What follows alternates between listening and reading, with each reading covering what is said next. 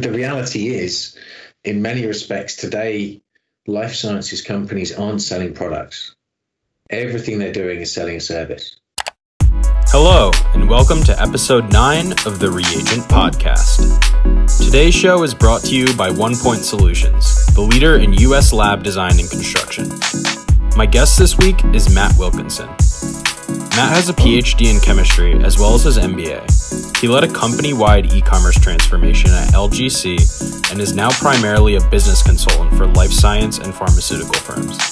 We talk about leadership, communication, and organizational change in the sciences. Here's my interview with Matt. So thanks for taking the time and thanks for hopping on the podcast. Thank you for having me. It's a pleasure to be here, Matt. For sure. How's your week going so far? It's been busy, which is just the way I like it. Same here. So figured I'd jump right into it. I'm really curious to hear about your background. So after you completed your PhD at the University of Bristol, you headed right into research in Amsterdam. Can you walk me through what that decision was like? I'm really curious to hear about what your options were at the time, like someone who had just gotten a PhD, and what was like the landscape for you? What was the landscape for someone like that? So I don't know what the landscape in general was. My decision to go to Amsterdam was really based on the fact that I'd met at several conferences a gentleman called Professor Paul Karma, really good Dutch guy, and we joked about the dirty chemistry that I was doing. Most of my PhD was working with arsenic compounds. Interesting. So he really liked that kind of dirty chemistry, and so that got me invited over to an interview for a postdoc. While I was there, I interviewed with Paul, and I also interviewed with the gentleman that was going to be my boss for 2 years, who was a gentleman called Professor Joost Reek. We got on really well with both of them, kind of had a choice of 2 different projects that I could have worked on. But it was all part of the same group under quite a renowned catalysis chemist called Piet van Leeuwen. I really liked the setup. I really liked the group. It was just so phenomenally diverse in terms of country of origin. You know, the people there were just great. And so it just was a no-brainer to go there. So I really only went for one postdoc position and got it. Interesting. And so how did you actually get that dirty chemistry, as you call it, interest in the first place? Did you like stumble into that, or was that always your focus in your PhD? I think it was very much always the focus of my PhD, but I think it's probably something that I inherited from my father, who was also a chemist and spent a lot of his PhD playing with some pretty nasty chemicals. So when I then ended up playing with some pretty nasty chemicals, it didn't really feel too unusual to kind of the family line, as it were. Oh, got it. So you come from a long line of chemists. Well, a second generation chemist, yeah. Nice. Cool. So eventually you moved out of the research and into communications. Can you kind of talk a little bit about what shift happened where you stopped working at the bench and moved into the communication side of things? Sure. So it's probably worth mentioning that my father had, with my mum, who was a PhD in biology, had been running a publishing business for most of my upbringing. So moving into communications wasn't necessarily a huge leap mentally for me, at least, although of course the work was very different. But what shall we say precipitated it was that while I'd moved back to the UK, I was working at the University of Sussex, and while I was there was the university decided to try to close down the chemistry department, and so there was a big fight by the chemistry department to save the department. Something I was heavily involved in. I ended up being quoted in the Sunday Times along with my boss. Oh, wow. I did a little bit of political lobbying, so I actually spoke to Boris Johnson, the now Prime Minister, who at the time was the shadow secretary for higher education. I love that. Spoke to a number of different politicians as well. Got invited along to a science select committee meeting, and so was quite heavily involved in the campaign to save the department, and that really helped shape my vision that there was something more than me trying to do the really heavy lifting of being, working behind the lab, behind the bench day in, day out. I love science, still do, but it takes a special person to be able to really devote their entire life to discovery. I realized that wasn't me, and there was a different calling for me. And so I have a lot of respect for people that can spend their whole lives trying to discover new things. Yeah, that's great. And I think, like, just from what you've told me so far about your work at LGC, which I want to get into, I want to talk about how you led that e-commerce transformation. But what was you almost had a second career building experience over a period of years to kind of, build your cred and build a good resume and credentials in communications and marketing. So what was that experience like, going through your MBA, and what was that decision-making process like for you?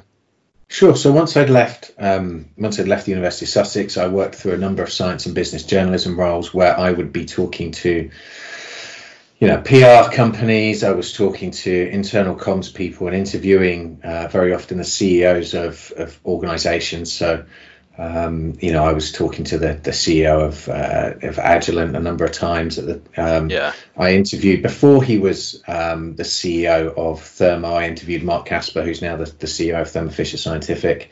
And so I'd spoken with quite a few of the real heavyweights across the industry, been to big companies across the, shall we say, life science tools providers, pharmaceuticals, and, shall we say, chemical industries.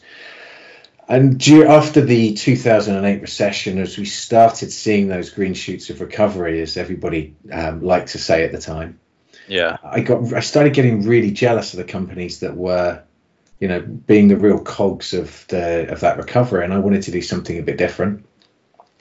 That led me to go off and do an MBA and retool myself and upskill myself for a year.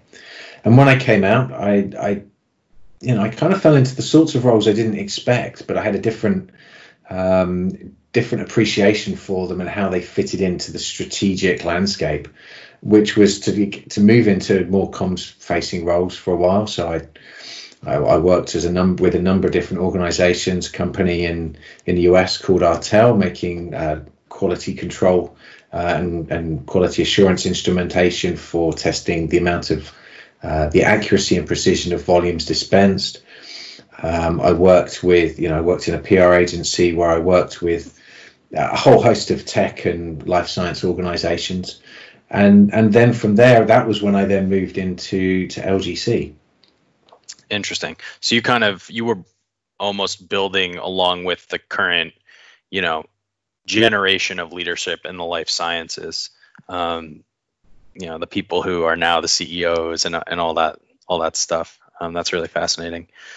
So to your time at LGC, I know you went over on a call we had last week, a lot of principles that you were going over for like marketing automation and all that stuff and how that fit in. So can you tell me a little bit about, the overarching goal you had when you joined LGC and what you ended up doing?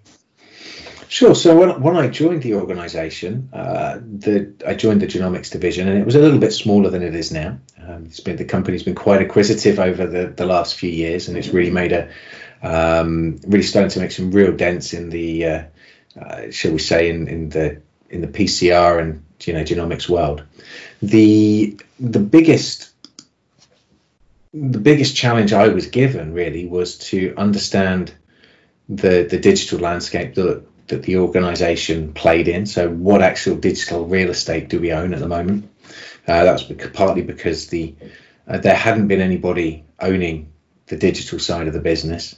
There also hadn't been, there'd been lots of different acquisitions. So website ownership was kind of spread out between different pockets of shall we say, legacy businesses. And so it was my role to try to bring that together, understand what was there, and define a route to the future.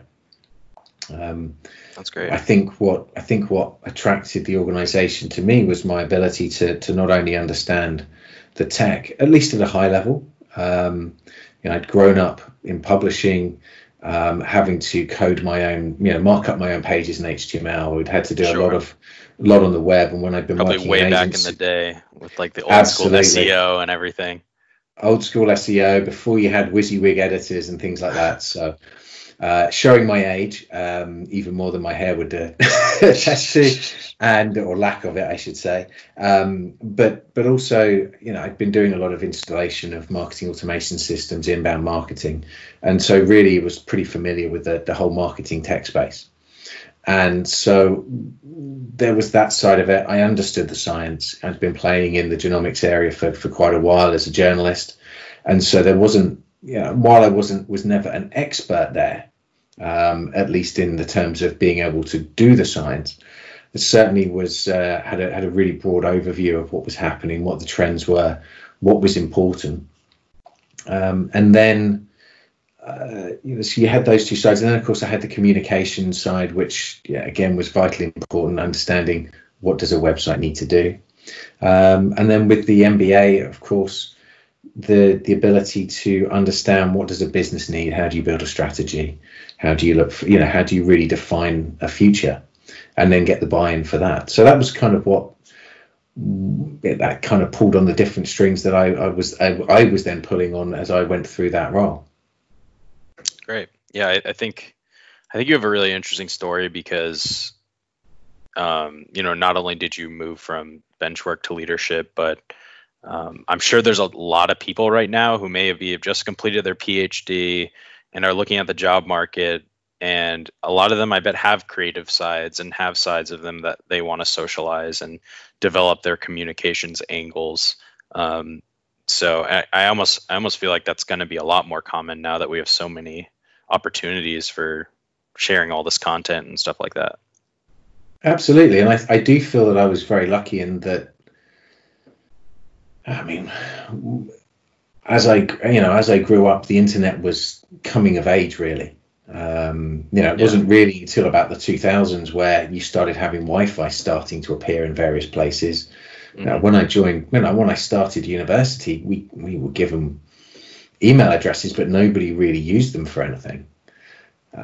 That's, of course, completely changed now to the point where people don't use email addresses because they're more interested in using something like Slack or Messenger or WhatsApp. For sure.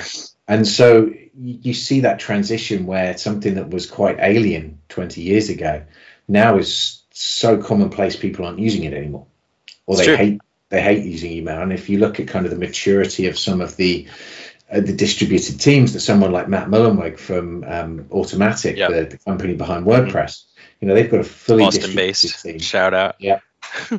Austin-based, but they don't have any offices. They've got about 1,700 employees based all around the world. I think it's 70 countries. I think they're based across. They don't own a single office space, and they try not to use email. In fact, everything's trying to use what they call asynchronous communication on something like Slack or other messaging tools that allow teams to communicate. And you see that sort of shift away from or through different technologies to communicate between people. And it's just been so fascinating to watch and be involved with. And it's still changing day in, day out. I just have to look at the toolbar on my Mac here and see the number of different communications apps that I have to close down when I'm joining a call like this so I don't get notifications. Yeah, same. That was like when I had took a little time to hop on the call, I accidentally shut off Teams because I was like, I don't need this. And then I was, quickly realized, oh crap, that's what we're doing this on. And I mean, that's so true because I don't think we exchanged a single email besides sending you a calendar invite to get this entire thing set up. And that's just a testament to all that. It's all been on LinkedIn and via internet calls, thanks to Chris Connor. There you go. Networking 2020. Absolutely. and that was great. Curated cocktails, what a fantastic idea! Getting to meet yourself, Matt, on a call, Likewise. Across the world, and have a drink at whatever time of day it was, and I think it was like 9 p.m. my time. For anyone listening who's in the life sciences or even not in the life sciences, if you follow Chris Connor on LinkedIn, big shout out. You can hop on some of his networking Zooms that are fun. So how much time do you have left? Because I got a couple more questions for you. Go for it. As much time as you need. Awesome. So kind of circling back to the LGC and just your leadership role there, as well as, the knowledge you've gained, what would you say separates marketing and growth in the life sciences compared to other industries or marketing in general? Like, what makes it unique? So I think what makes it unique, there's a couple of things that make it unique, but it's the biggest one is the need to communicate directly with scientists. You have decision makers that have very specific needs, and the only equivalent marketplace out there or similar marketplace would be the engineering marketplace, but they're quite different.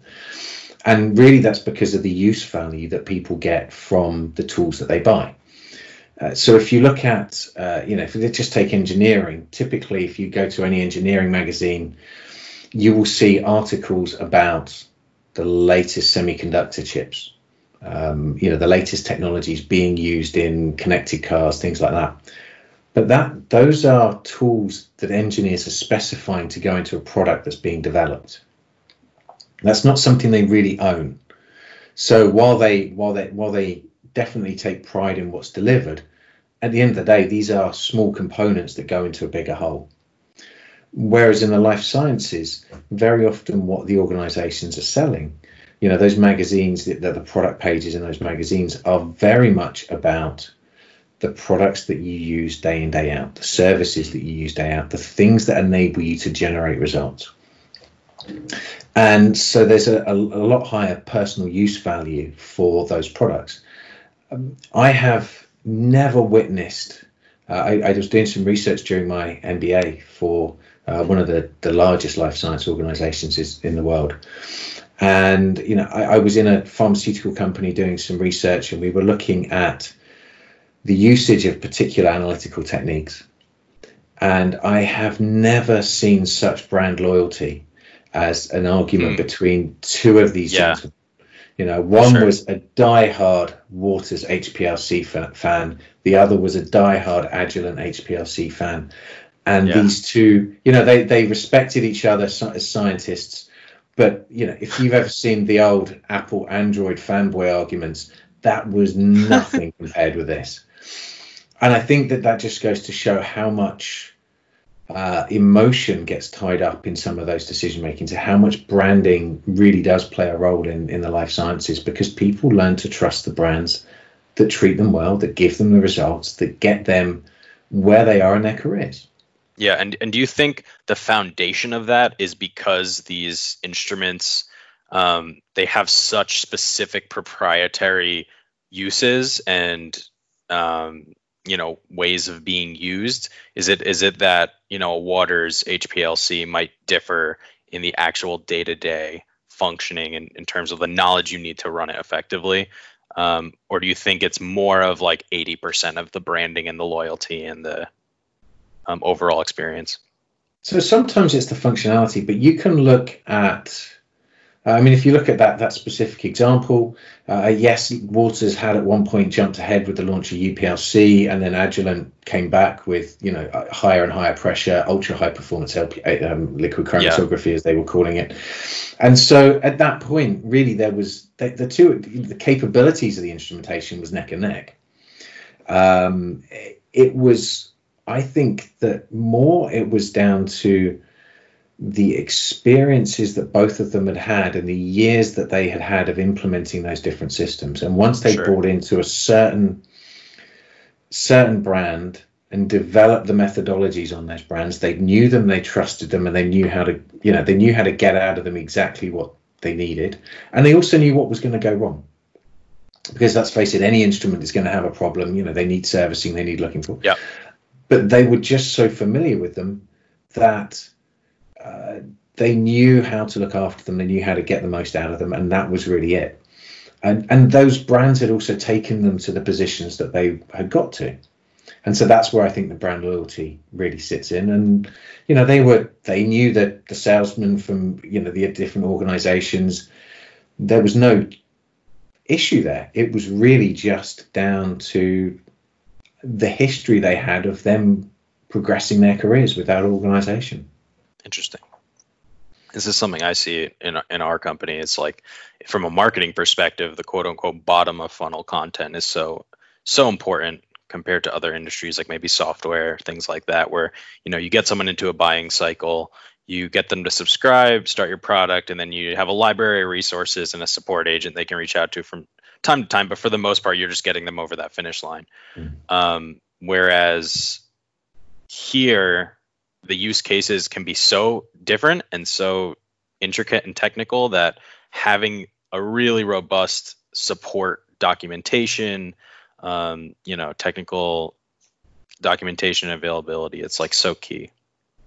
Absolutely. And also I think there's not just the technical support documentation, but also the ability to speak to somebody that's going to help you, that wants to help you, that's willing to go the extra mile. And it's not just selling product, it's really helping transition a process from being a concept through to a result.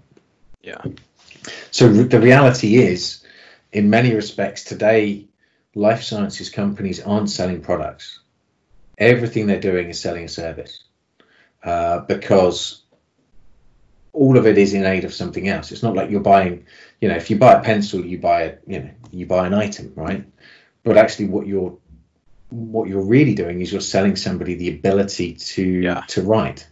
And it's that transition that I think a lot of life sciences companies have started to make in their marketing that really helps set them apart. Yeah, it's people's whole livelihood, and in many cases their entire personal mission is hinging on this. OnePointe Solutions provides a free quote and design service for your laboratory furniture needs. We specialize in custom manufacturing and have the shortest turnaround times in the industry.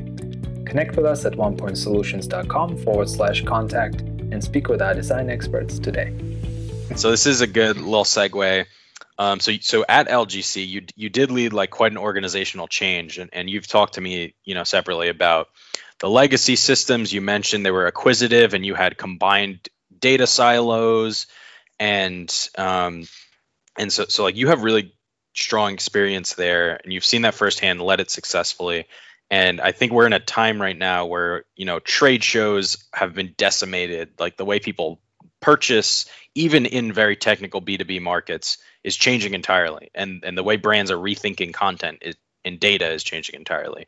So what would you say are your strategies for leading an organizational change?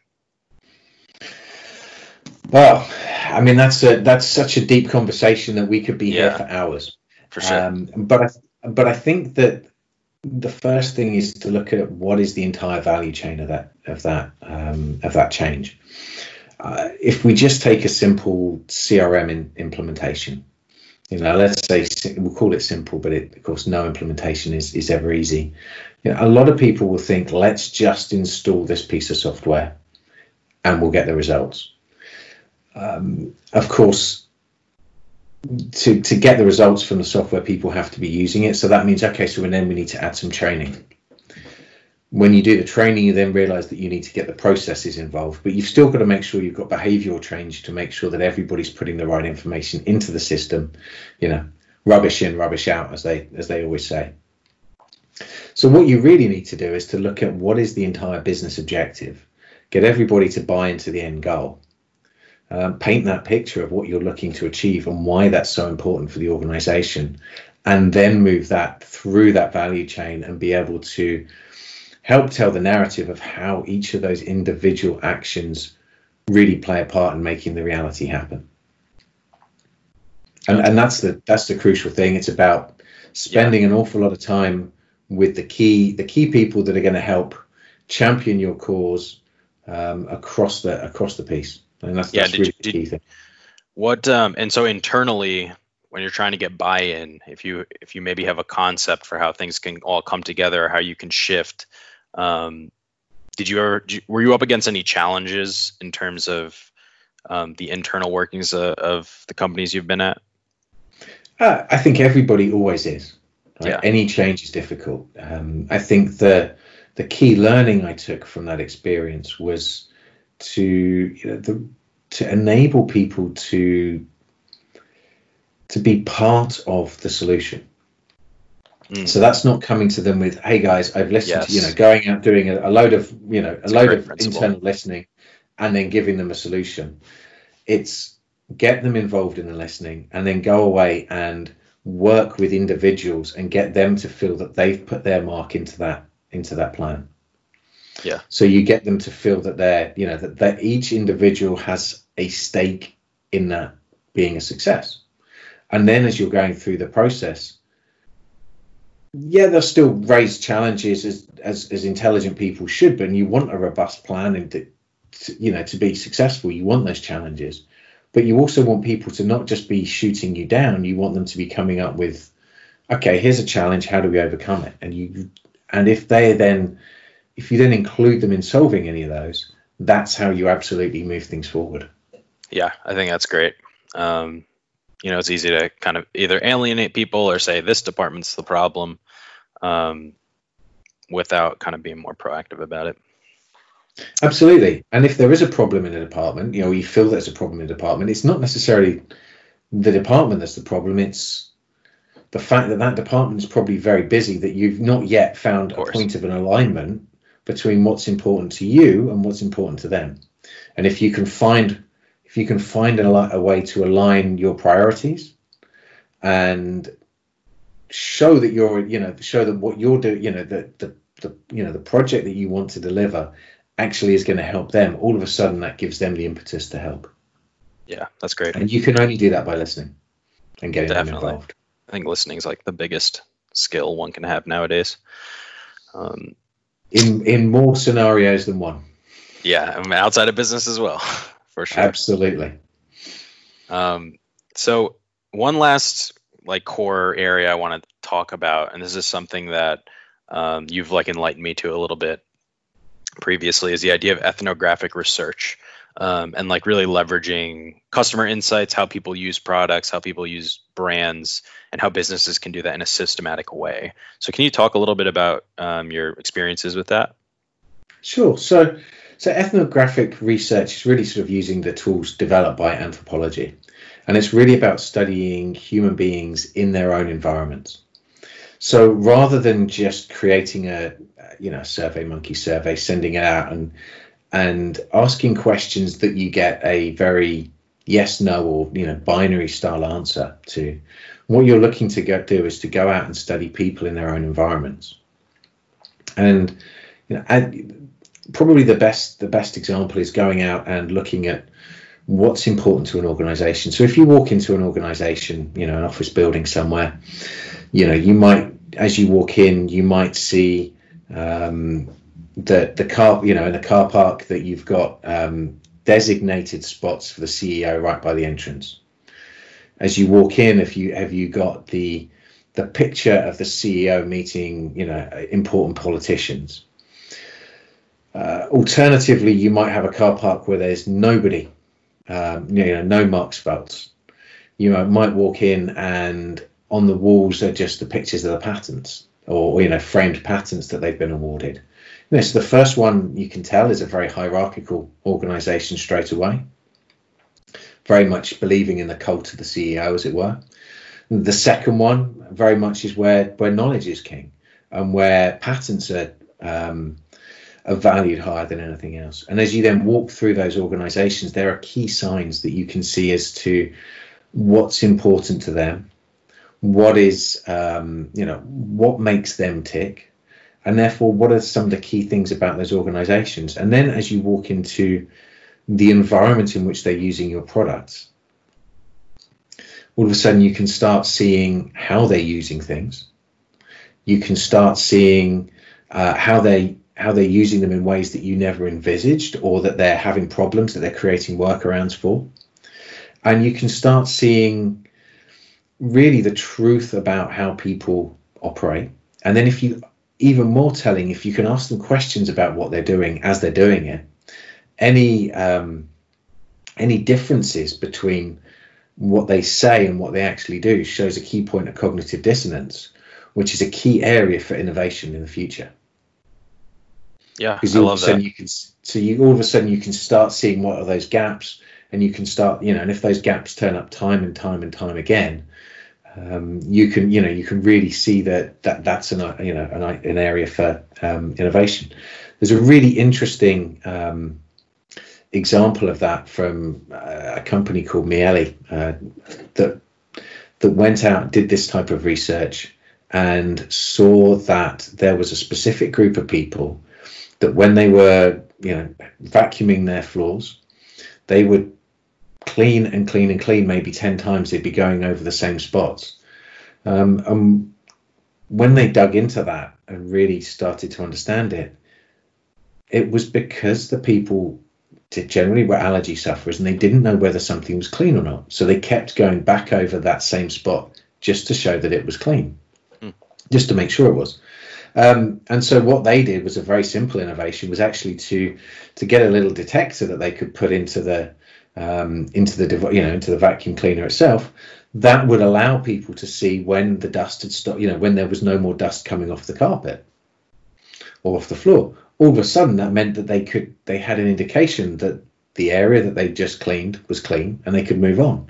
And that was quite life-changing for a group of people that were very, very, scared of getting, dust allergies. Sure. And it's something you never would have known if you hadn't shadowed them.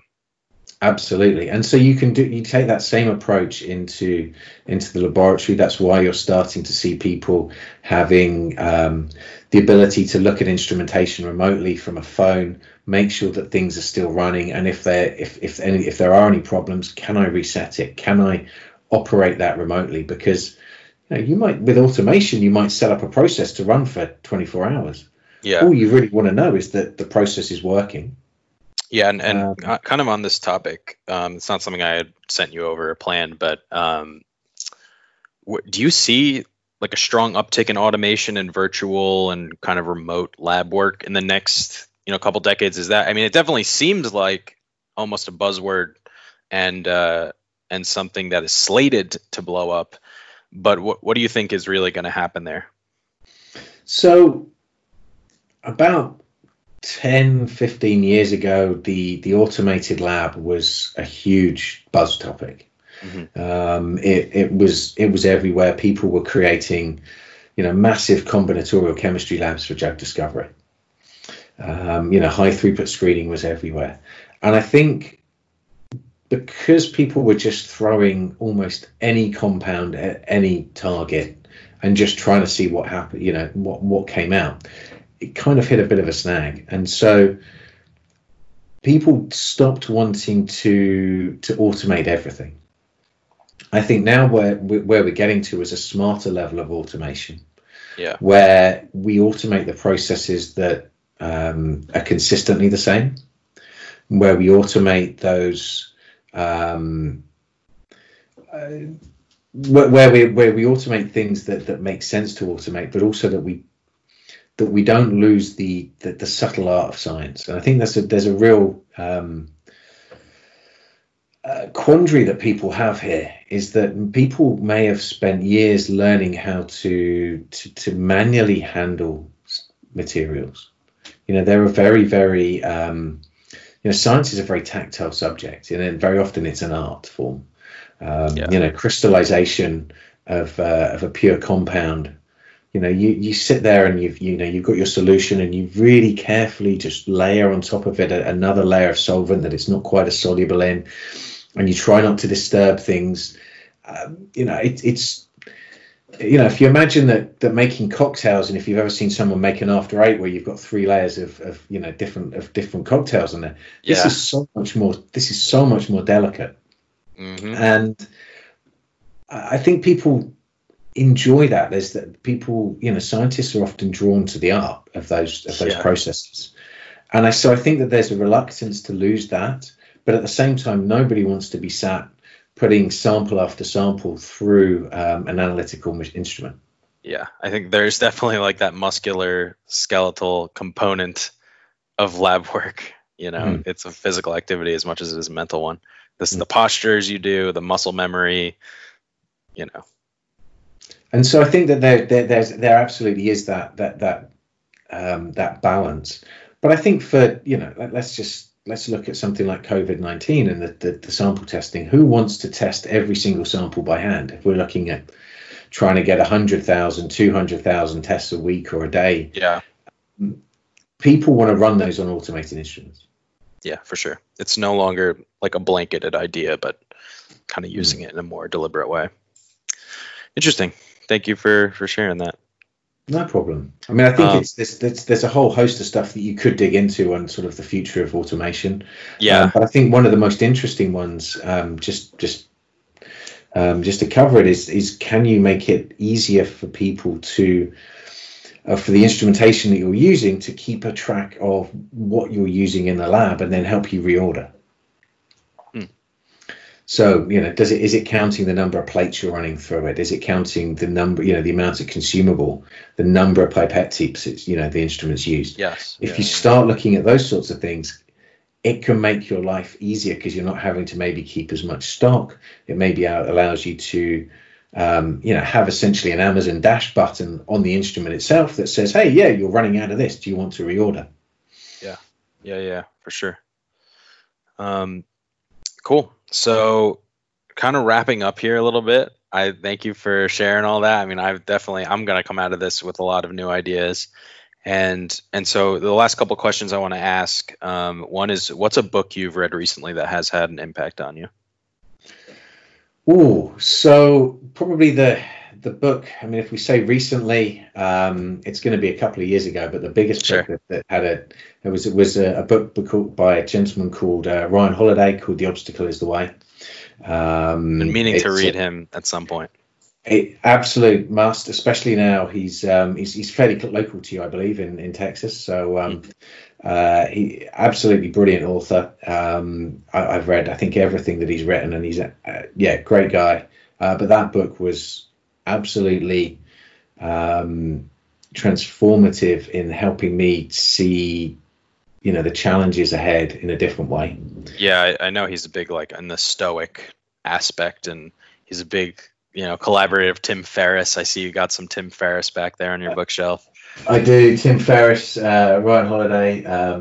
This is the book itself. So there you go. The Obstacle is the Way. Nice. The Ancient Art of Turning Adversity into Advantage. And it's been read by a number of, sports teams as well. Sort of helping them with their mental, the mental game.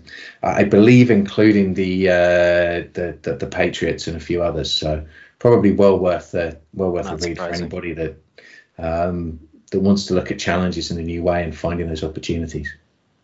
Interesting. Cool. Awesome.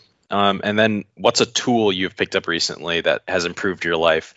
Could be like a Peloton bike, something in your house, or maybe an app for work. Oh, a tool. Trying to think of those. The most recent ones, probably these AirPods, actually, that just give me a little bit more freedom when I'm speaking on a call like this. I know. I was looking. I'm kind of like, I'm jealous. I think I might need to invest in a pair. I've got a mic set up separately that's connected, but having that freedom to move about a little bit and not feel that I'm tethered to something, certainly is a nice feeling. What kind of mic are you using? I have a Blue Yeti Nano. Awesome. Yeah, you sound pretty nice quality. It's going to come out better than this little guy. Awesome. So just to wrap it up, is there anything that you want to share or promote? If there's anything I want to share or promote, wow. So I do a number of things. So if people want to come along and see what I do, I work, my business is called Striven. STRIVENN, and they can go to striven.com. I'm a member of a life sciences, the life sciences part of a marketing agency called Up There Everywhere. Great website and a really great group of people that I really enjoy working with. So feel free to check those two websites out. And if anybody's thinking about studying and doing any sort of training in management or leadership, then check out Cranfield School of Management. I'm a visiting fellow there, attached to the Centre for Strategic Marketing and Sales, and really, really good school. And you never know, I might get to give a lecture or be a supervisor for some of your work. So whether that's nice. A positive or a negative, I don't know, but always good. Awesome. Well, hey, thank you so much for coming on the podcast. I appreciate you giving your time. Thank you so much for the invite. Really appreciate it.